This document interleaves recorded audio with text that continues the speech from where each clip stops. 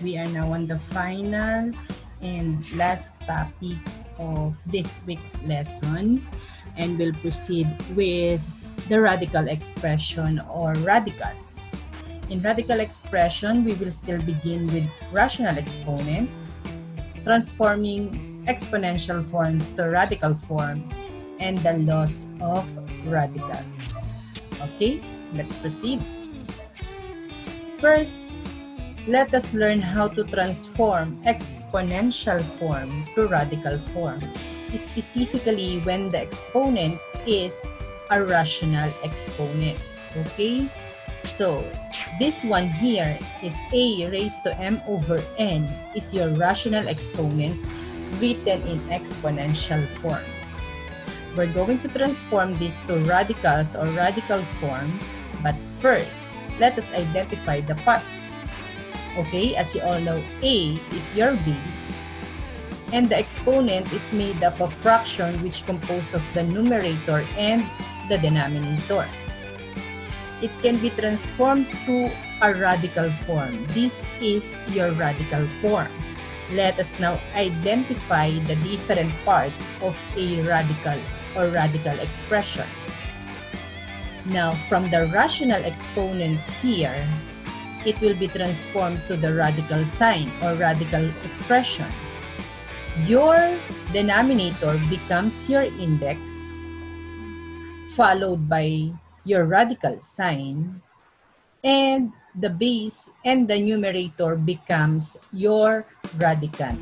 Again, the index is your denominator, followed by the radical sign, the base, and the numerator makes up the radicand. The radicand is what we call the term found inside the radical sign. The radical sign. This is your radicand. Okay? Next, let us have our first example on how to transform exponential form to radical sign or radical expression. First, 2 raised to 3 over 2. Your denominator becomes your index. And if your index is 2, no need to write that. You can begin right away with the radical sign. Okay? Again, if your denominator or if the index is 2, no need to write 2. Understood that if you have the radical sign itself, there is an index of 2. And then your base is 2 and your numerator is 3 becomes your radicand, the term found inside the radical sign. And this is not the final answer yet because your radicand can still be simplified, and the final answer is this. The final answer can be read as square root of 8. You'll begin with the value of your index. Again, if you have the radical sign, it means that there is an imaginary number 2 as your index. Again, this is read as square root of 8. Okay, let's have our example. 5 raised to 1/4 can be written in the radical form as, what is your index? Yes, that is 4, followed by the radical sign, then 5. No need to write the exponent 1 here because it's understood that there is 5, or 1 rather. Next, quantity 5a cubed b squared raised by 2/3 can be written in the form of, again, your index first, which is 3 from the denominator, and then followed by quantity 5a cubed b squared because this is your base, followed by the numerator 2. Again, this can still be simplified, giving you cube root of applying power of a product in the law of exponent As you all know, there is 1. Let me write it for your better understanding. Then 1 times 2 power to power is 5 squared.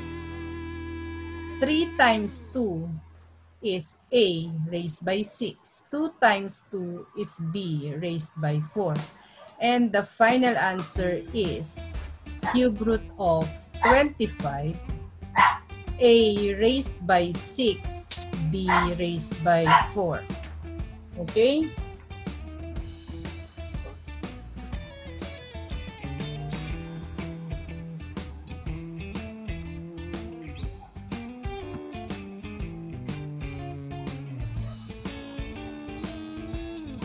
And another example,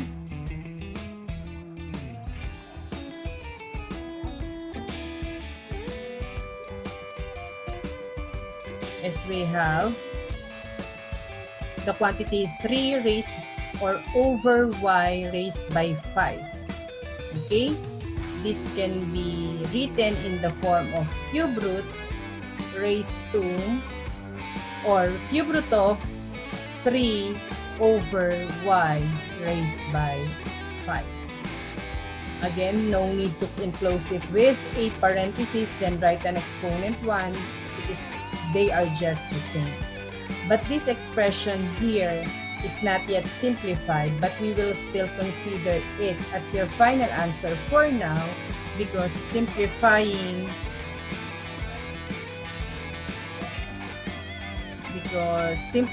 radical sign, radical expression is on another topic. Okay? Next, let us now do the opposite. Let us now transform radical form to exponential form. Again, this is your radical form or radical expression. And this is your rational exponent in the form of exponential form. Okay? So, your radical sign is present. Your index becomes your denominator. And the radicand becomes the base and the numerator. Let's proceed with an example. So we have here square root of 3. And to transform it to rational exponent, what is your index? Yes, that is 2. That will become your denominator. And the base or the radicand becomes the index. Let me draw an arrow to illustrate. There's 2 here, becomes your denominator, and the radicand becomes the base and the numerator. Further example for further understanding. So cube root of x raised by 7 will transform it back to rational exponent. Copy the base and the numerator followed by your index. Another example, cube root of 4x squared, you'll now have 4x squared raised by 1/3. Or you can simply say that 2x raised by 2/3. Why? 4 can also be written in exponential form, and that is 2 squared, right? So since both of them now have an exponent of 2, you can factor it out and make it as your numerator. That is why the answer becomes 2x raised by 2/3. Okay? I'm sorry, this should be 2. And lastly, 4th root of xy becomes quantity xy raised by 1/4. Ma'am, can we write it without the parenthesis? No, because if you will remove the parenthesis, meaning only y is raised by 1/4. Ganito po yan. Kung hindi ninyo isusulat yung parenthesis. Ibig sabihin, ito lang yung naka-raised by 1/4. Ito lang ang nasa loob ng radical sign. Okay? Let me have another example. For example, you have 4 square root of x. Transform this to rational exponent. You will have 4x raised by 1/2. Okay? Next. Let us now proceed with the different laws of radicals. From this lesson, we have 4 laws, and let's begin with this one. We will now consider that A letters or variable A, B, M, and N are all integers, meaning they can be positive, negative, and a fraction. 0, that is the restriction, especially in the denominator. Okay, first law is that if you have a raised to 1 over n raised by n, it means that is a raised by n over n, and that is equal to a. How did this one happen? Bakit naging a na lang? Because n divided by n, that's 1, giving you a. First example, cube root of 12 raised to 3. Kung isusulat natin to into rational exponent, it means 12 raised by 3 over 3, following this order, right? And that is 12. Pero ang pinaka-shortcut niyan, all you have to do is to divide the new exponent by the index. That is why you have 12. Okay? Next. 6. Cube root of 4 raised by 6. Following what we did there as a shortcut, 6 divided by 3 is 2. Nawala na po yung index, therefore, wala ka ng radical sign. So, the answer is 4 squared. And the final answer is 16. Okay? Again, why does it become 4 squared? Because 6 divided by 3, the answer is 2. The radical sign was removed because it was cancelled. Ang naiwan na lamang ay 4, then raised by 2. And 4 squared is equal to 16 because 4 times 4 is 16. Next, second law. Nth root of A times nth root of B equals nth root of AB. Okay?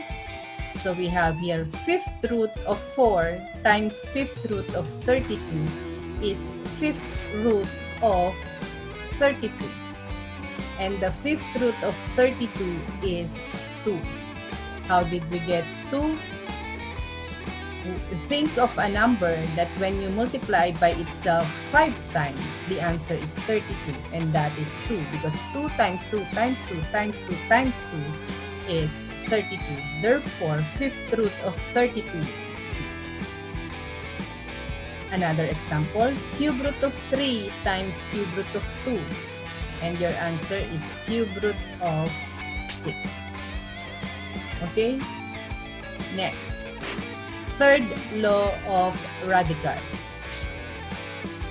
Nth root of A all over nth root of B becomes nth root of A over B. So we have here this. Square root of 18 divided by square root of 2, or square root of 18 over square root of 2 can be written in the form of 18 over 2, following this law. Then, as you all know, 18 divided by 2 is 9, and square root of 9 is 3.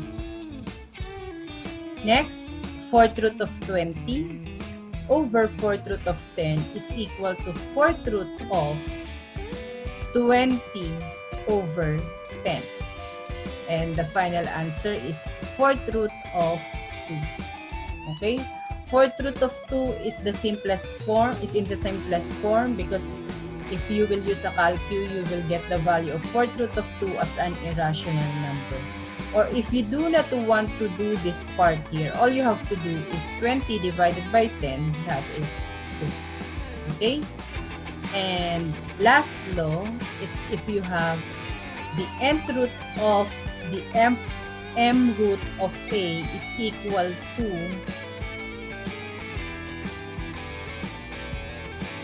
let me write this. Nth root of m root of a is equal to m n root of a. So we have here cube root of the square root of 64. Okay, this can be written right away as the sixth root of 64. Okay, but I know, and the sixth root of 64 is 2, because you have to think of a number that when you multiply by itself 6 times, the answer is 64, and that is 2. There is an easier way. If you do not know the sixth root of 64, there is another way. Let me show it here. Cube root of the square root of 64 means, let's focus on this one. Square root of 64 is 8. So you only have cube root of 8. And cube root of 8 is 2. Okay? See? Different way, but you still obtain the same answer. And lastly, square root of the fourth root of 3. So all you have to do is to multiply the indices. So 2 here times 4, and you'll have 8 root of 3. And this is your final answer. This is the end of our lesson for this week, and I hope you are able to understand all of it. And if you have concerns and questions, you can always PM me via Messenger, and I'm very willing to answer all of your questions. Okay, that would be the end for this week's lesson. See you again next time. Bye. God bless.